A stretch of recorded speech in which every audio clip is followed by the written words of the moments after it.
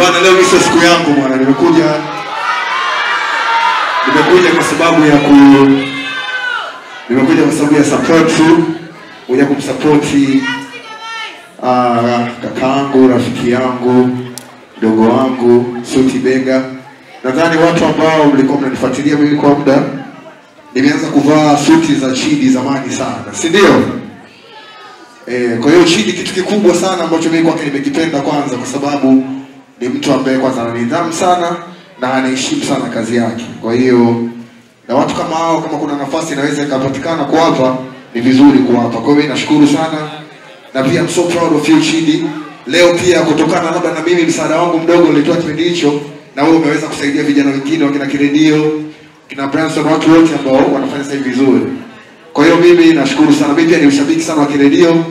Unafanya kazi nzuri brother wangu. Mimi leo sijaanza, sauti yangu haiko sawa, sija kuimba leo. Bwana, asanteni sana. Kiredio mimi nakuangalia pale. Usituangushe. Naamini kwenye kipaji chako. Chidi designer, bwana, I'm so proud of you my brother. Naanzaje kukuchiti hapo hicho? Wewe upea ukizidi. Sitaki ushahidi. Habari zenu, connection yenu sitaki ujue mwanangu Gigi. Nikifanikiwa wewe haupendi. Ndo kwanza nina katoyo tuje nikipata renji. Ushamwangarazi.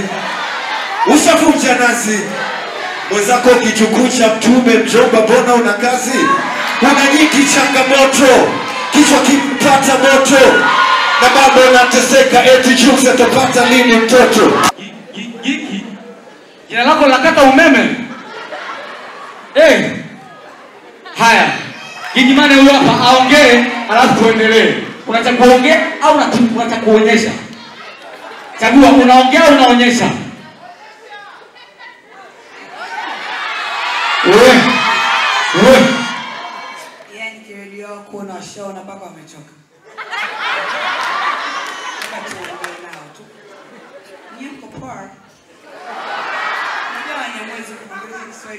You can't deal with this kind of universal baby.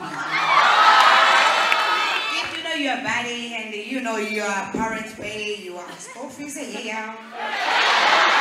I'm not so much for telling you to do this. I don't know if you want to go Paul, guys, I love you so much. Thank you, Chidi, for Macca's going like that. Okay, what do you want me to sing? Just a cappella, yeah? Quite the yellow name, but I don't know.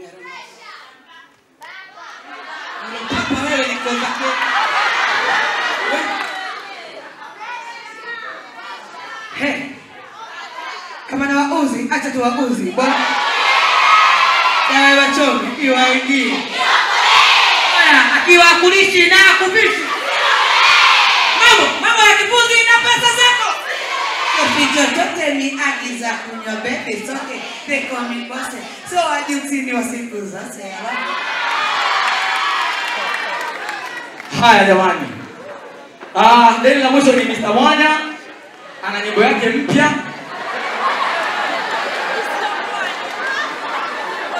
Mwanya naye ni mwimbaji.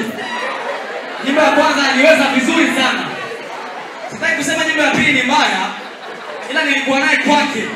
Nilipoingia nyimbo yake aka next. Yaani mwenyewe ajisikilize. Okay jamani, ina story kidogo hapa. Juzi ilikuwa last week kwa Jux. Kwa mara ya kwanza nilikutana na Diamond Platnumz. Nataka niwaandisie ilivyokuwa. Jamani, Diamond ndo msanii. Kwa sababu kukutana naye tu yenyewe ni muziki. Wewe au kunipeleka kwa Diamond wewe. Unajua wakati wanakwenda kumfuata Diamond, unamuona Onesmo. Wewe unamwona Onesmo ni mtu mkubwa. Sasa kuna ile situation ilivyokuwa. Diamond alikuwa anaongea kuhusu vijana wapambanaji. Akasema kwa mfano mdogo wangu Kiredio njoo hapa. Yeye unajua ukishaitwa na bosi mwenyewe, yaani kuna mama Onesmo wewe. Vipi? Nikapata unataka kazi? Yaani unajiona kama nawe ni bosi. Sasa wewe niambie, unajua shida ni kwamba nilimfikia Diamond aliniwekea mkono kwenye bega. Sasa kuna maana unaweza kujiona wewe ni mwanaume una nguvu kabisa.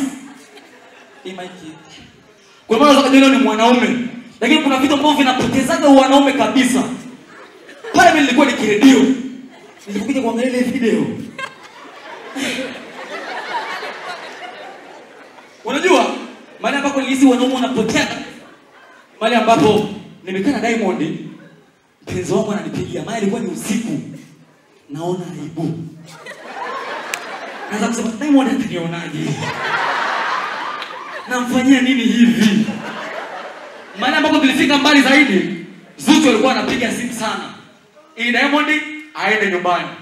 Nilikuwa nikiona simu za Zuchu, nasikia wivu.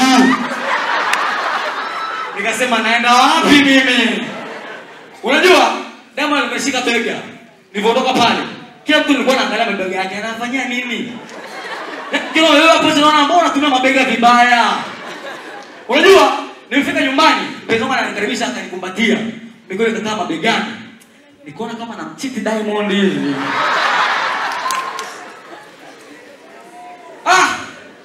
Hiyo ni Diamond. Juzi nimeona kwenye ndege, si ndio? Kwa mara ya kwanza nimepanda ndege. Sasa ngoja nikwambie, ukipanda ndege kwa mara ya kwanza usiende Zanzibar. Kwa sababu tumetoka airport. Ndege ilifanya ilianza kwenda hivi. Ndugu abiria, tunajiandaa kwa kushuka. Ndio kwa mara ya kwanza.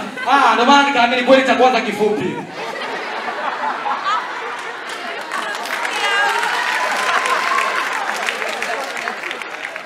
Sawa. Tunapigia story kidogo. Unajua, stress za mtu anayesafiri na basi uoga ni moja tu. Mtakaa na nani? Na usimkatie mtu tamaa tena, anasema juzi amepeleka zawadi ya Valentine. Mkuu, zile umenunua au mambo ya endorsement walio nani? Watu unaowafanyia kazi ndio umeenda kuchukua kila ofisi. Nyinyi nawatangazia maua, naombeni maua 3, lakini umetuheshimisha sana bwana. Kwa hiyo wewe uliachwa kabisa. Huyu baba hajawahi kuwa single, lakini hajawahi kuonyesha mpenzi wake. Wewe baba msili, tunakufurahia sana bwana. Ladies and gentlemen, are you enjoying? Wallahi you are enjoying, sio? I'm enjoying. Huku mna enjoy? Tafuta mpenzi tena. Huwezi kuwa na confidence hiyo mbele ya wanaume wote hawa. Get yourself a boyfriend. Unajua wanawake wa hivi ndio ukimpeleka sehemu ukamwambia jamani baby wangu aongee, ndio anaanzaga na awali ya yote. Mwanamke anakuaga na ujasiri kama watu wa TANESCO.